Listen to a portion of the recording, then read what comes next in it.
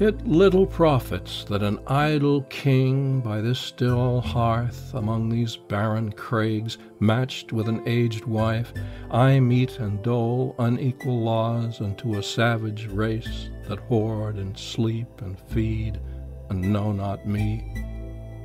I cannot rest from travel. I will drink life to the lees. All times I have enjoyed greatly, have suffered greatly, both with those that loved me and alone, on shore, and when through scudding drifts the rainy Hyades vexed the dim sea. I am become a name. For always roaming with a hungry heart, much have I seen and known, cities of men and manners, climates, councils, governments, myself not least, but honored of them all, and drunk delight of battle with my peers far on the ringing plains of windy Troy. I am a part of all that I have met, yet all experience is an arch, where through gleams that untraveled world, whose margin fades forever and forever when I move. How dull it is to pause, to make an end, to rust unburnished, not to shine in use, as though to breathe were life. Life piled on life were all too little, and of one to me little remains. But every hour is saved from that eternal silence, something more, a bringer of new things.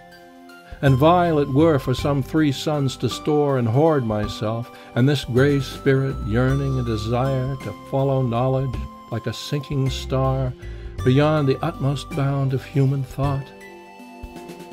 This is my son, mine own Telemachus, to whom I leave the sceptre and the isle well loved of me, discerning to fulfill this labor by slow prudence, to make mild a rugged people, and through soft degrees subdue them to the useful and the good. Most blameless is he, centered in the sphere of common duties, decent not to fail in offers of tenderness, and pay meet adoration to my household gods when I am gone. He works his work, I mine. There lies the port. The vessel puffs her sail. There gloom the dark broad seas.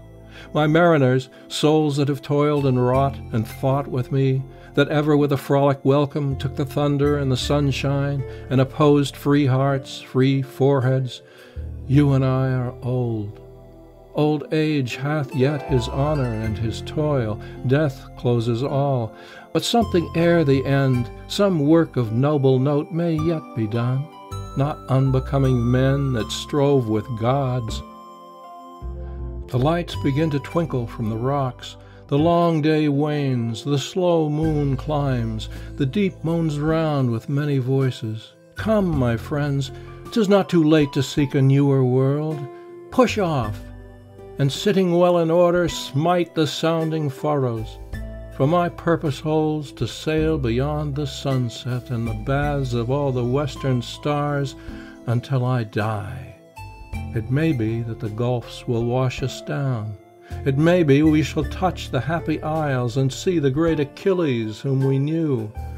Though much is taken, much abides. And though we are not now that strength which in old days moved earth and heaven, that which we are, one equal temper of heroic hearts, made weak by time and fate, but strong in will, to strive, to seek, to find, and not to yield.